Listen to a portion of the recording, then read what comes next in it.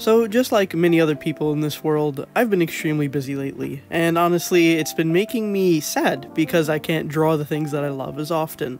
So this week, I've allowed myself to just go ahead and have fun in my sketchbook by drawing this ballerino right here. So hi everyone, I'm Ward and welcome to my channel Wardrawsalot, and this week we're just gonna chill and draw in my sketchbook and kind of get back in the swing of drawing again. So, like I said, because I'm pressed for time way more than usual, I feel like that always happens towards the tail end of the year. By the way, I don't know if that happens with you guys, but it totally happens to me where, like, the last 3 months of the year just pop up and all of a sudden everything shits itself. And I'm like, okay, what do I do?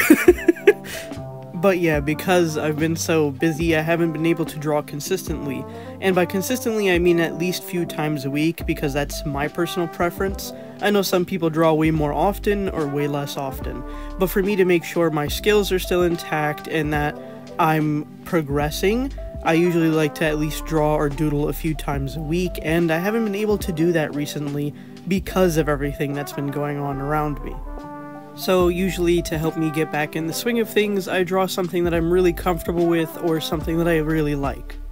And you know, according to my calculations from what I've seen in my past uploads, it's been a very long time since I've drawn some premium prime beef on a plate, also known as a dude with titty.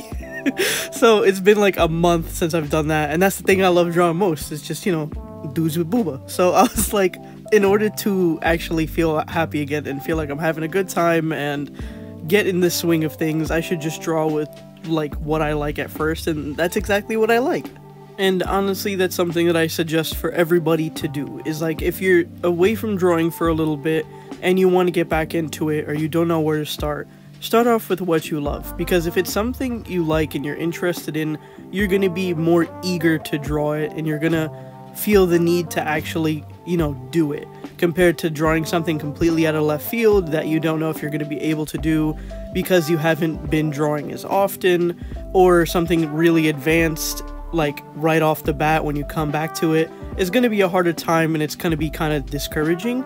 And I wouldn't want that for anybody, and I wouldn't want that for myself. Like, like, I'm not gonna come back in after not drawing and be like, yeah, I'm gonna tackle perspective today. Like, that doesn't fucking work like that.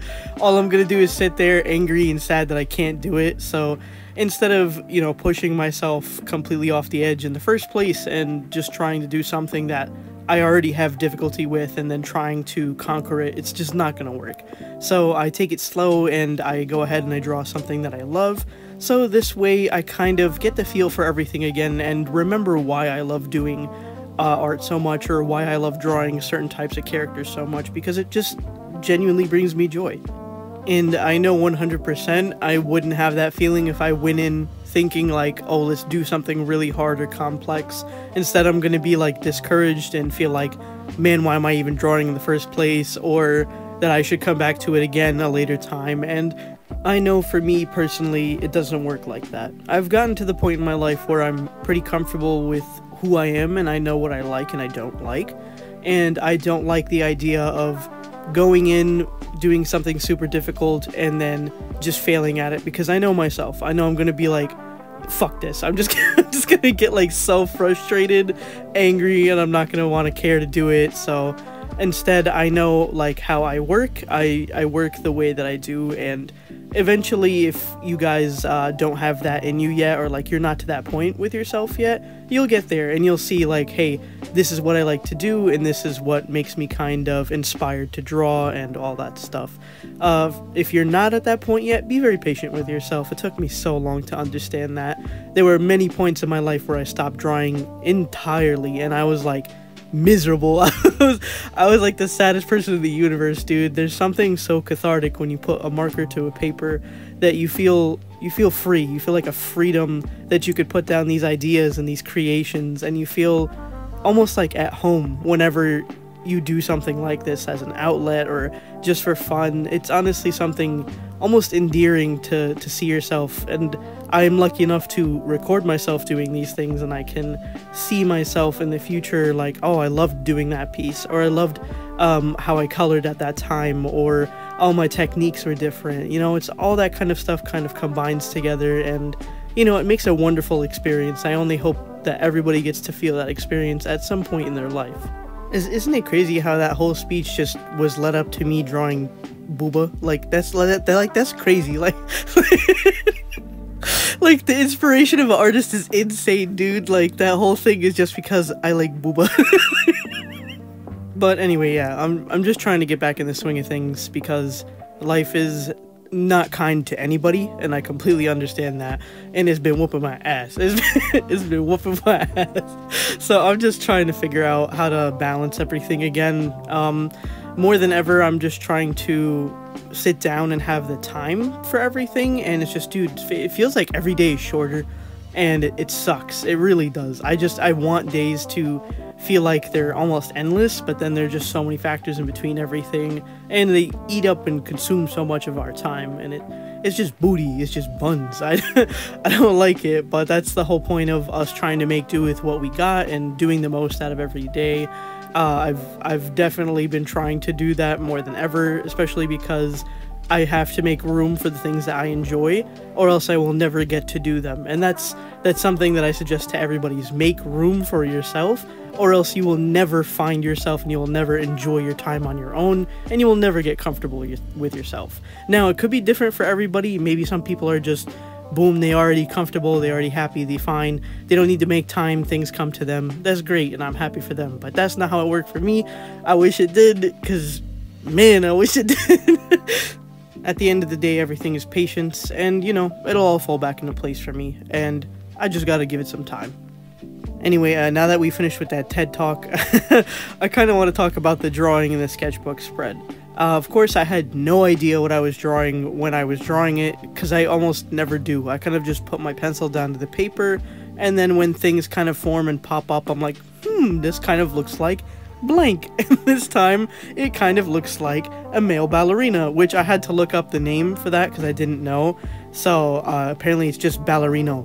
That's crazy. Like, I've never heard anybody use the word ballerino, and now I do. So now I'm like, okay, now I know what it is. And it's funny because I think he's too large to be a ballerino. They are muscular and they are fit. They have to be, so they can lift up ballerinas, and they have to do these incredible moves and dances. But I think they can't be too big.